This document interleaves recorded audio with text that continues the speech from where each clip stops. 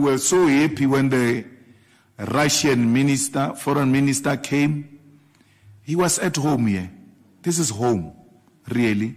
Russians have not done anything wrong to anyone. You have a problem, go and talk to NATO. It is the one that provoked Russia, and Russia, it is well within its right to defend itself.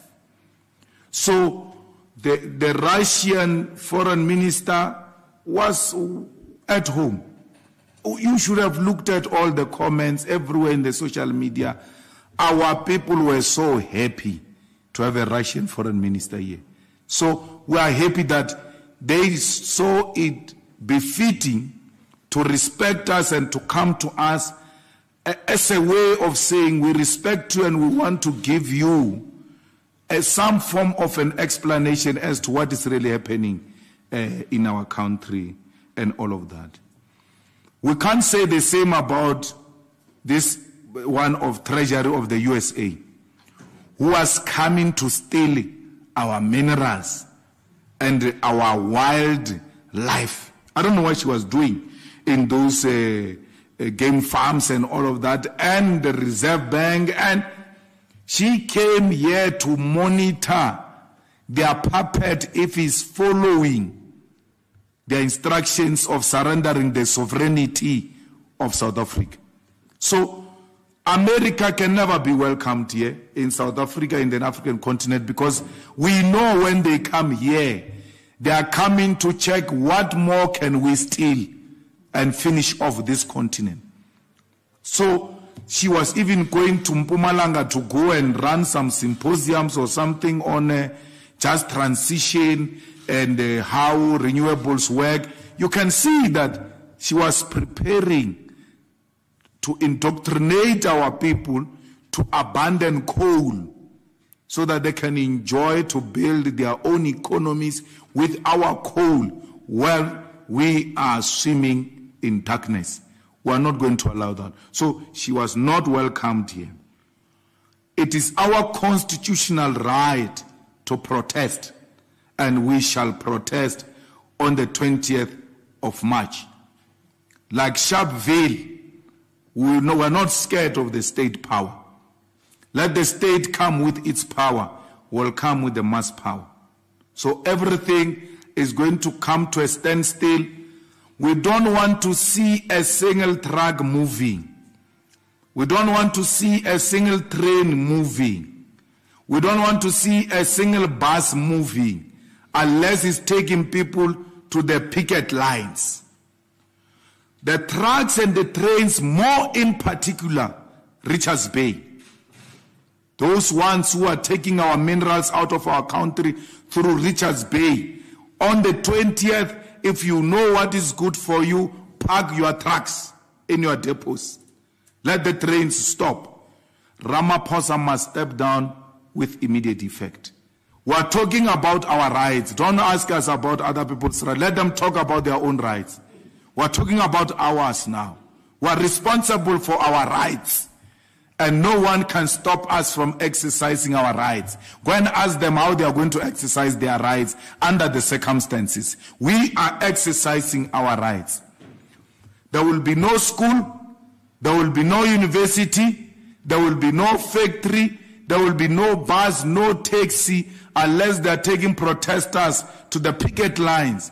There will be no truck to Richards Bay. There will be no train to Richards Bay. There will be no big roads that will be operating on the 20th of March unless it's emergency services.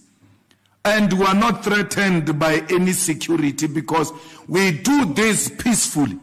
It's our right. And if they want to come and violate our rights, they will find us ready. No one is going to intimidate us. South Africa will come to a standstill. If Ramaphosa does not resign on the 20th of March, then what will happen will be announced on the 20th of March. But we never make pronouncement on the things that are not possible. Whether Ramaphosa likes it or not, he's a mess in this country. He's responsible for the crimes of Palapala, And it's not me who's saying that. It's the former Chief Justice who says there is a prima facie evidence for Ramaphosa to answer on Phala. Why would you want to continue as a president after being found with dollars that are not declared to Reserve Bank and SARS? Why would you want? I asked Ramaphosa, I'm not speaking to you here because Ramaphosa is not here. When he called a meeting of political parties, everybody said this state has failed. And I said to him, everybody, including the ANC in this meeting, said the ESCOM has failed, the state has failed. They mean you, because you are the presider of this failure. Why do you want to continue as a president? Everywhere else, if this EFF starts declining and is dying under my leadership, I have to resign and allow someone else with capacity to take over this organization. Ramaphosa, I said to him, even if you have not done anything wrong in your mind, but evidence is all there that you have not done anything right. There's nothing that he has ever done since he took over that he has done right.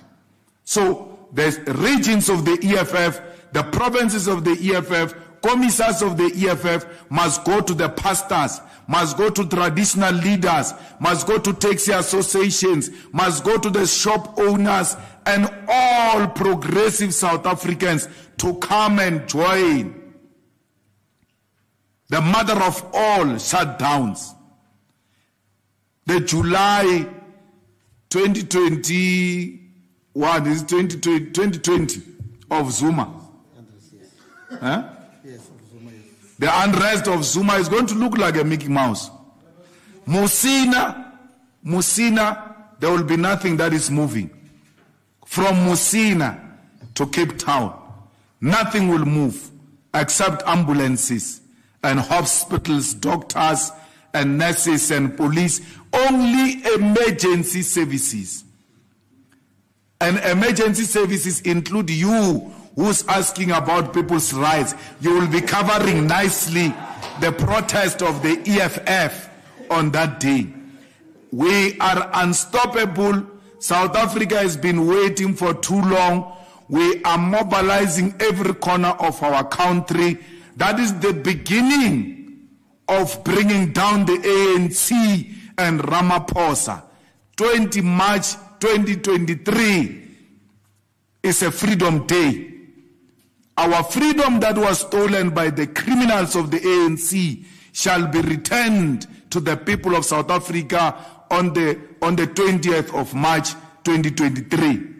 Everywhere else we meet, progressive unions and all progressive professionals, we must all remind each other that freedom is coming on the 20th of March 2023. We are going to switch on the lights of South Africa because we are going to remove a man who switches off the lights of South Africa. Thank you very much.